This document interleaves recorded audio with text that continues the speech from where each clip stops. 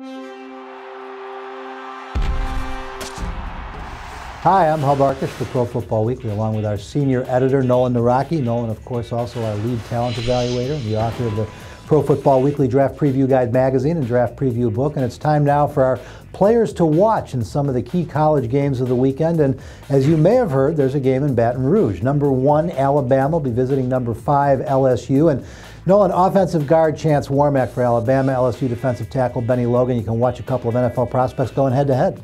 Yeah, this is a great matchup, one of the great matchups of the century. Warmack, to me, is the best guard I've seen since Mike Iupati came out of Idaho.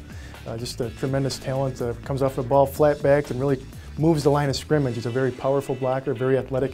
I think he's a day-one starter, impact performer, and will be an all-pro once he gets to the NFL. And Bennie Logan is a very similar talent. He's listed at 6'3", 295 in the media guide.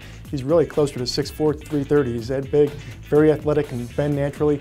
I think he can play anywhere on the line for a 3-4 defense or a 4-3. You can put him wherever you want. He's going to make an impact. Yeah, it's usually the other way in college. They make them bigger. In the pros, they make them smaller. But I guess LSU's got a different thought on that. Let's take a look at number 24, Oklahoma State, visiting number 2, Kansas State. I'm sold. I think Kansas State's the real deal. Is their quarterback, Colin Klein, the real deal?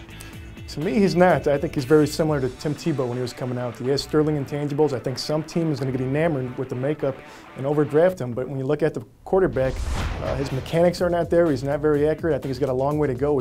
He's very effective in that spread option dive offense that they run, but I don't think the skill set's going to translate the best to the NFL level. So I think he's very much a work in progress. Grades out as a 3rd to 4th round talent to me, but he, like I said, he can easily go early in the draft. Now the University of Oregon has slid from number 2 to number 4, even though they keep blowing people out. They're visiting number 17, USC. Wide receiver Robert Woods. He's a junior. Is he an NFL player in the future?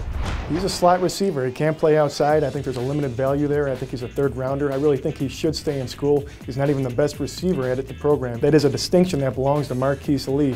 So I think he needs to stay in. I think he's a mid-round talent. All right, Nolan, thank you. That'll do it for this week's edition of Players to Watch. For all the best in news, notes, and analysis 24 hours a day, 7 days a week, make sure you dial up ProFootballWeekly.com.